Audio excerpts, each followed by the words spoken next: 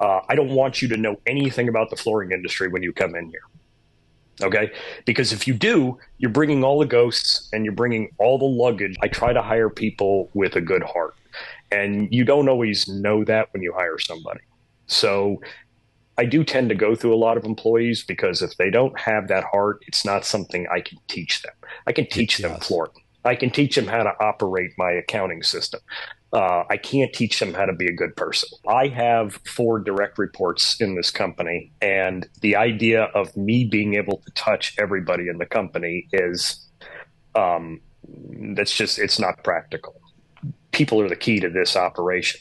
I could barely tell you what jobs I have going out tomorrow. I mean, that's how far I am removed from some of this stuff on a daily basis. If you just do a job for money, the money will never be enough.